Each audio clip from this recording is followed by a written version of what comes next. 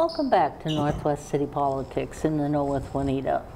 We're glad to have you with us on our show this evening. We're especially glad for people like you, people that are interested in what's happening in the cities in our area. If you haven't watched us before, each week we have someone on from one of the 9 cities in CCX's viewing area, city council people, mayors, sometimes city staff, to bring you information about what's currently happening and what's going to be happening in that city. And then we do encourage you that if any of the issues resonate with you, they're important to you, then be sure to be in contact with your mayors and city council people, because that helps them know what you're thinking, and they can bring that into the whole picture and process of governing the city. So we're glad to have you with us. And tonight we're very happy to welcome as a guest Dr. Mark Schulz. Thank you. Who is on the Osseo City Council. Thank you. We're glad to have you back with us again. Oh, it's always a pleasure being here with you. And then I asked you to introduce yourself to our wider audience. Sure. The people in Osseo, I bet, know you pretty well, but some in the other cities might not. So if you just give them a little background. Sure. Well, I'm Dr. Mark Schulz. I was elected in 2009, so I'm currently in my 10th year in the City Council. I, of course, live in Osseo, and then I'm a chiropractor by trade, and I own a business about 4 blocks from my home. I've sat on every major subcommittee. Currently, I'm on the Economic Development Authority, as well as I am one of the longstanding members on our risk management, and then our HR subcommittee as well. So the 2 major subcommittees that work hand in hand with our city administrator to make sure that they're getting very direct feedback regarding the directions of the council, as opposed to a lot of other cities that are just pretty autonomous in that respect. That's just not the relationship that we've developed with our city administrator, and it works out really well. Yeah, you do what works, right? Right, exactly. And then I asked you to think a little bit about what do you hear most from the residents of Osseo? When people bump into you in the store or call you on the phone or send you an email, what are they looking to find out? Well, like everybody else, it all depends what's happening around town. Okay, you know, this time of year is construction season, road construction season. So you hear a lot about that and the successes and the different aspects of what's happening there. Here in about a month or 2, when we're going to really start working and developing our budget and getting that preliminary budget out, we hear a lot about taxation. And outside of that, the most common things that I deal with on a day-to-day basis are either welcoming new businesses to town, working with them to make that happen, or when somebody is trying to expand, or with the new business planning and zoning questions, kind of helping field that, situations where people, it's becoming more and more rare, but you know, when they're speaking with city staff and they're not necessarily understanding the answers, kind of taking it and looking at what the city staff perspective is, what their perspective is, and then making sure they understand where the city staff is coming from. And then occasionally we'll go back and we'll try to see if we can't find a compromise or something like that. But those are really the major areas. And then, of course, the ongoing ones are always safety. You know, it's summer, so in a lot of communities you have increased crime and different things, and lost dogs and all kinds of things like that. So those are really the big ones that I hear the most about. Okay, let's switch gears and talk a little bit about redevelopment in Osseo, which you've done a lot over the last 10 years while you've been on the council. If you can tell us about some of the newest businesses that have come to Osseo, what the name is, what they do, and kind of where they're located? Sure. So probably one of our most high-profile businesses that a lot of people have seen coming, they haven't really gotten to the point where signage yet, is a company called Union Speed and Style. They were formerly in Monticello, and they purchased the former Osseo Sports Building, which was right on the corner, kitty corner from City Hall. And I've had the opportunity to be in there a couple times. And they've done a phenomenal job, a total reconstruction of an old building, which is very difficult to find someone that's willing to do that kind of work. But they're an automobile restoration company, so they appreciate old, worn out things and trying to make them new. So that was really good. They bought 2 buildings. They're going to be in one side of it. Our planning commission just held a meeting, I think it was yesterday, on a tattoo shop that's coming in. And then the other side of the building as well, and that's right downtown by Dean's. They've been in talks for either a brewery, distillery, restaurant of some sort, but they needed to really focus on getting their business moved because when they moved from Monticello, the building that they were actually in there was purchased by the city and torn down. So at a very specific timeline they had to get out. So we're looking forward to a large grand opening for that facility, and it's going to be.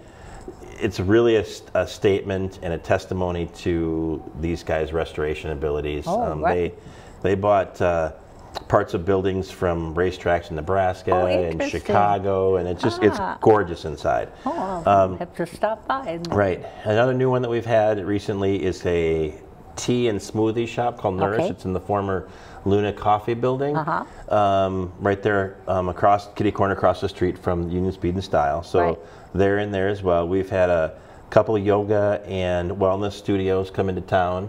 We're seeming to kind of be an alternative healthcare destination with the different people coming in, and it's nice to be able to partner there as well. And then there was just an old commercial / residential property that was just recently changed hands, and we've got a temporary business that's in there, but we're always consistently looking for new opportunities and figuring out ways to attract those kinds of businesses and let them know that we're there and we're not just a drive-through community. And I always comment that Osceo's Main Street looks like what some of the newer cities are trying to duplicate. So you've got a benefit, to start with, right? Well, and I appreciate you noticing that, because there's a lot of cities that are spending a lot of money to try to replicate what we have had for 100 years. So it's very difficult, and I've said this on your show before, to move Osseo ahead and move it forward, as the title of your show is, without losing who we are. It's incredibly difficult. Yeah, you have to keep that in mind all the time, I bet. Right. At least my perspective on that, for sure. Now, part of redevelopment is your Economic Development Authority, known as EDA.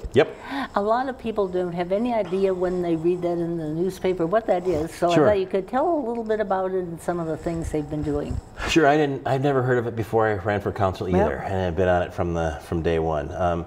The Economic Development Authority is a group of people. In our case, it's 4 council members and then 3 community members or business members that are focused on redevelopment and business sector, and some EDAs focused on housing. And so we focus on all that kind of stuff. There's different powers that are given to us through the state legislature that allows us to incur debt, issue bonds for certain things differently than how the city can do different things. So, for example, when we built our new police department, we used our EDA issuing capacity to float that debt, and the city actually pays the EDA back for the bond issues and that. So that's our primary focus, is getting businesses, redevelopment, that kind of thing. Sometimes it gets kind of lost in the shuffle. Sometimes it gets a little more active depending upon who the members are and the experience of the members, because it's a very easy meeting to get lost in if you're not familiar with all the different components of it. So something new to most people, right? Right, just like anything else, just takes some time to dig into it. Maybe you can talk a little bit to the fact that I think that it has become more and more important for smaller cities to actively work on recruiting businesses. So maybe you could speak to that issue a little. Right. One of the things that we don't do in Osseo is we don't necessarily target a specific use for a property. One of the things that's allowed us to get to where we are these last 10 years is that we try to have this attitude of getting out of the business's way. We want to help them help us, and that's really paid off well for us. There's certain minimum standards, and sometimes you can be more flexible or less flexible depending on different things, but we're not the kind of community that's going to be like, I don't want to have this business right here. If somebody wants to come in and do space, we usually figure out a way to make it work. As long as you follow the programs of your permits and different things like that, everything is fine. But in doing so, we have to really get out there and do different things. We're very blessed in the fact that our EDA president and our mayor, who's been with me involved for the last 10 years, is a commercial developer by trade. I mean, he's a real estate agent that does that. So he knows, so a lot of the development that we've had have been through relationships that he's had. Oh, that helps. Unless you are actively pursuing those relationships, you're not going to get that. Right. If you're just the kind of person who wants to serve on a committee or something like that, we really need people that can represent the business interest, but in addition, be willing to talk to their friends, neighbors, and different things like that about bringing things in. So we're lucky in that fact that we've got a lot of people that are connected around the city in different communities. And we also have a benefit of our huge gateway sign on the corner of County Road 81 and Central Avenue.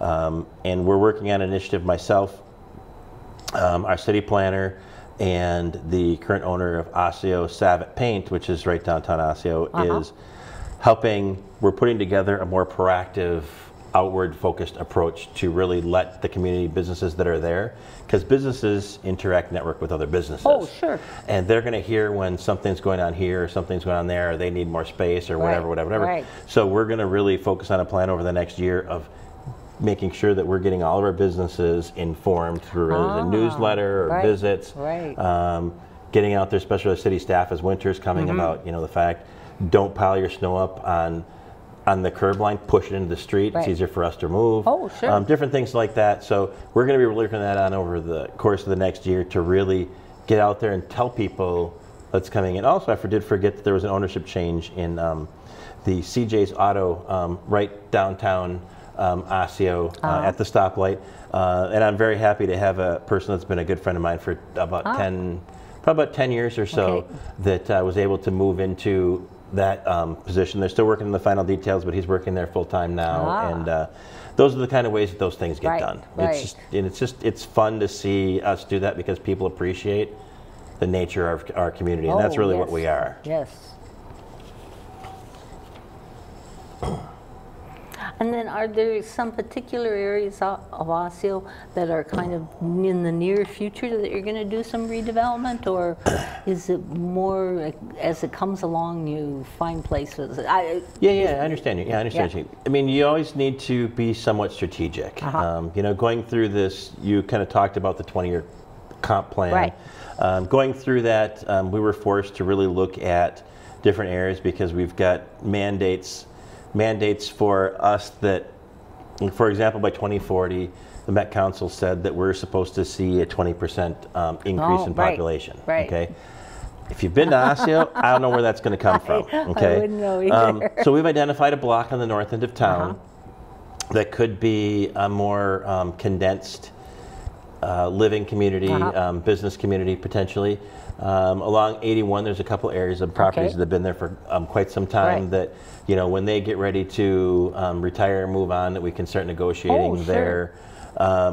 There's a couple of areas, the church I spoke of earlier has a very large parcel of land, and so, when and if they ever are interested in doing anything with that, we're interested in talking to them and seeing if there's something we can do to help each other and be mutually beneficial. But short of that, I mean, we're not going to build anything on land that doesn't involve some work. So at this point in time, we're tearing down to build new stuff. You're at the redevelopment stage, not the development stage. And there's one area that has some buildable land, and it's an apartment complex, 2 buildings over by the baseball field at Osseo Senior High School. They were purchased about a year and a half ago that we would love to facilitate some there, but their primary property management company and not really interested in developing. So we're trying to figure out new and creative ways to make it a win-win for them. And so that's where we're relying on our mayor and those of us that have those relationships to kind of figure out if we can dream up and conjure up and figure out some way to make these different kind of things work, because it's, again, we want to progress without messing up our community, but the more people you have to share the tax burden, the less the burden is on everybody else. And the fact of the matter is that I don't know when the last time I saw the price of anything go down, other than gas every once in a while. But it's a very constant struggle, especially with the makeup of our community and the fact that we're not like the Maple Groves, the Brooklyn Parks, and Dayton's, where there's a lot of expansion land. We just don't have that. Now, there's something that Osseo does that I haven't run across any other city that's done it, that you have a summer trolley program. Yep. Maybe you can tell us a little bit about the program. Sure. So this trolley program has been around for quite some time. It used to be ran and operated by the Lions. The ownership and maintenance was transferred to us through generous financial support and space support of Evans Norby Funeral Home. We're able to continue with this program. And what it is it's a golf cart. Right. Okay. It's a two-seater. It's a two-row golf cart that plenty of people around the community volunteer to drive, and during the hours of operation, which we'll get to in a second, you call, they'll come to your house. They'll take you to a doctor's appointment. Right.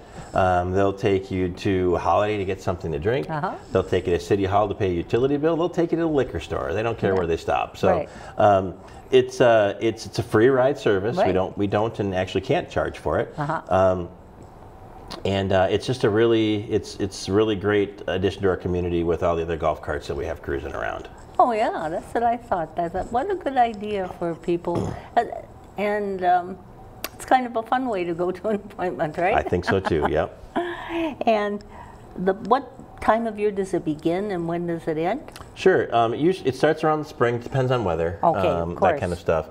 And then it usually goes around through September. Depends upon a lot of our retirees that are wintering someplace else will come back for the summer, and they'll drive it. Our retired police chief drives for us. Lots of people around the community, and they're open Monday through Friday, and I believe the first ride is scheduled to go out around 9, and 2:30 is usually when it starts, but you can call. Appointments aren't necessary. Right. And I hope you put up the number for us there. That's 763-257-3142 number that they can call and make arrangements for those rides. It's not like Uber. Okay, so don't call and expect they're going to be there in 5 minutes. No. So a little planning ahead is very, very helpful. Right. But let people know that that's a benefit available only in Osseo, right? I have not seen it in many other places. There might be other cities, but I haven't run across any. Nobody's as cool as Osseo. Okay, let's talk a little bit about Osseo's water tower. Kind of update people on it because it's kind of been in flux for a while, right? But it's kind of settling in a direction or other. But tell us what's happening in the past and kind of where it is right now. Sure, and I assume we have two water towers, so I assume you're talking about the one downtown. The one downtown, the older one. Our current water tower is going through a conditions assessment program to determine what conditions it's in, what repairs have to be needed to make sure that we're keeping it standing for years and years and years. And that was a part of it after it became a historic preservation designated landmark. Right. Because that took quite a while. It took some individuals from the city to get that process completed so it could be on a federal listing, right? Yep. We had a person that ran for council, was very active in our community. It really wanted to take that project on. It was the reason it was in flux is you have a water tower that I think right now is approaching 100 years of age. Yes. And if not a little bit over, and doesn't hold any water. Right. Neither of ours do, okay? So it's not a water tower for water. It's a nostalgic type of a thing.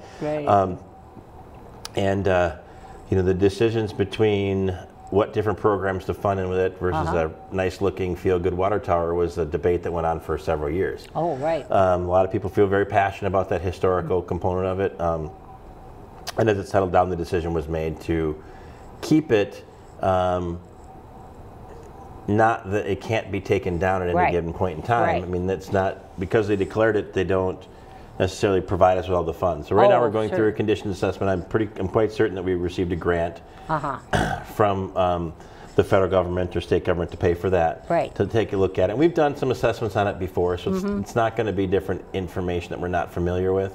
But we're looking forward to the results of that coming in so we can figure out, again, it's a constant thing. I mean, being put on the, it's an important thing of history, but unfortunately history gets taken down all the time. How much money can you invest and how much can you raise and what kind of grants can you get? And if the average person has to pay, $50, $60, $100 extra in their utility rates and water fees a year to keep that water tower standing, how many people agree to that? Yeah, right. You just never know. So that's an important decision, and I think you've gotten a lot of community input along the way.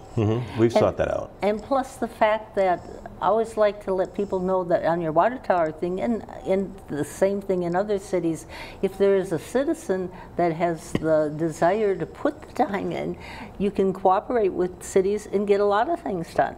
Yeah, it's where you've got the person that will do that work to make it happen. And we have a lot of volunteers like that in Osseo, actually. I mean, we've got a great couple from one of the retirement communities around that's been doing a tremendous job of cleaning up our flower beds. And so we're very lucky to that. And this person took this on, did a great amount of work, and spent a lot of time doing different things with it. And we're very grateful for her help. Yeah, and so those of you out there, if you've got some idea that you'd like to see happen, explore it with your city council, and if you explore it with them, then be ready to provide the energy to make it happen. Exactly right.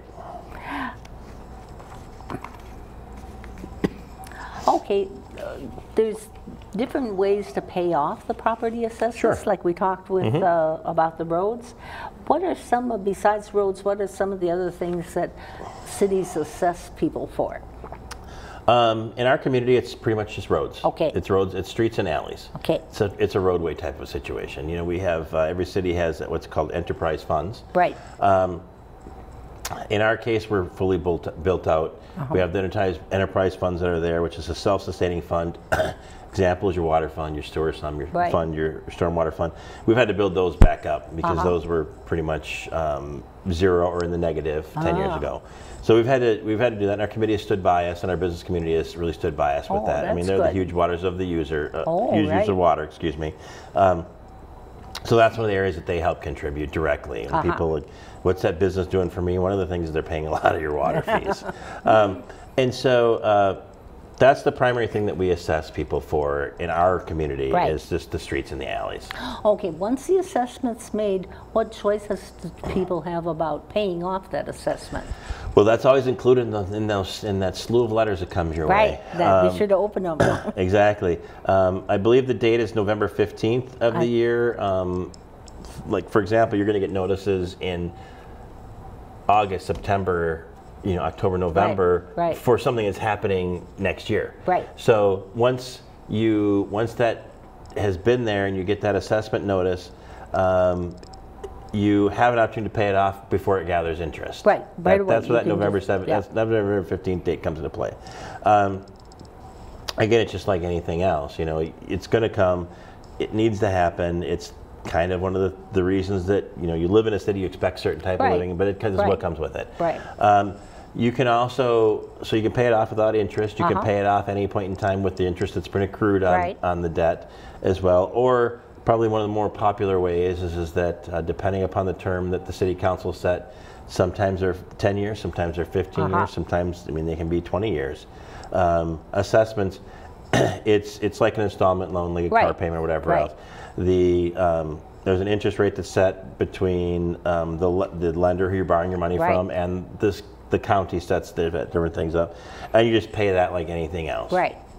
And so people have the opportunity, at the beginning maybe they can't pay it all off, but as their situation changes, they could do it any year, but before November 15th. They have to set up the details? Before November 15th is how they can avoid the interest for the coming term. Right, so that if you pay it off early, because you can save a fair amount of interest. Exactly. That would actually build up and be of value to you as you go forward. Exactly, and our city clerk is a great resource for these types of things. Her name's Leanne. She's been with the city forever, 20 or more years for sure. And she's very, very well versed on how to navigate that system. Right. So. So there's certain paperwork and things that need to happen, but you can contact the city. So it's a good thing for people to think about. It's government. It's very form dependent. Right, definitely. And we'll put up the phone number for them to call too. Yeah, just our straight telephone number we can ask, and then you'll find her. And then we'll just end up with the fact that there's a lot of volunteer places for people in the city, and it's important to get people involved. Maybe you can talk about some of the commissions that Osseo has and the process of joining one. If somebody has of that interest. Exactly. We actually currently we have a current opening on a couple of our committees right now. Ah. So we have a planning commission, Okay. which is a statutorily created body that you need to have for the city. We have a park and rec committee. We have a public safety committee. Our EDA we talked about earlier, and heritage preservation and other different committees around there. Park and rec is relatively new. We had a push several years ago for increased funding for recreational programs. I was very much against only funding for one group of people. I wanted to open up if we're going to increase that funding for all of the people. So the Park and Rec Commission was created. I think, and my wife Kirsten has been the chair of that commission now for 3 or so years.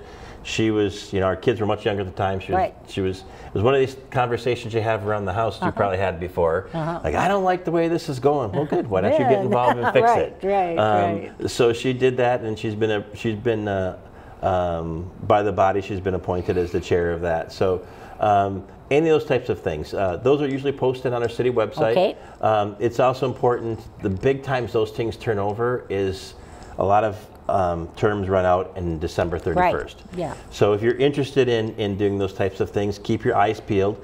Get to know your council members. You mentioned it before. As a council member, one of the things is that I don't hear enough about what people are thinking. I kind of look at it as a good thing. If I was doing something wrong, people usually tend to tell you. And there's some people that, in our position are never going to like what you're doing. They're just totally pointed in the other direction. And that's okay. Most of the time they're concerned about themselves, not everybody else around them. So you can watch our website. We always advertise. It goes up on our gateway sign also. We use that as well. And can they make applications ahead of time? Fill them out, or is it better to do it so often what we'll do, we had a couple of vacancies on our EDA this past year, and we were first to choose. I hate choosing between two different people because you got to choose. And this one person didn't get it, but then another person quit. So then we had another opportunity there for that person, and so the applications aren't. It's not like a lot of people will tell you a job application, like they're just kept there to be pulled from. We look for new interest because people's life situations change and different things like that. So, but yeah, city website, the importance of watching city meetings. That's where you can really get a lot of information. It's not always necessarily the most exciting things. I try to do my best to have some entertainment value whenever I can. But really, the only way to be involved is to be involved. We're not going to knock on your door doing that. But if you have an interest in that stuff, you express it to a council member and they will help guide you when that resource is needed. And then people can go visit their meetings just to see what they're like. So absolutely. Just encourage people to get involved. And the calendars for all those meetings are posted on our city website. Over on the left side, I think, under boards and commissions. Memberships are there, contact information is there. That's actually one of the really easy things to find on our website. Well, I want to thank you so much You're welcome. Thank you. Sharing your time and your experience with our audience out there. Thank you. And we're glad that you're with us and look forward to seeing you again. Bye.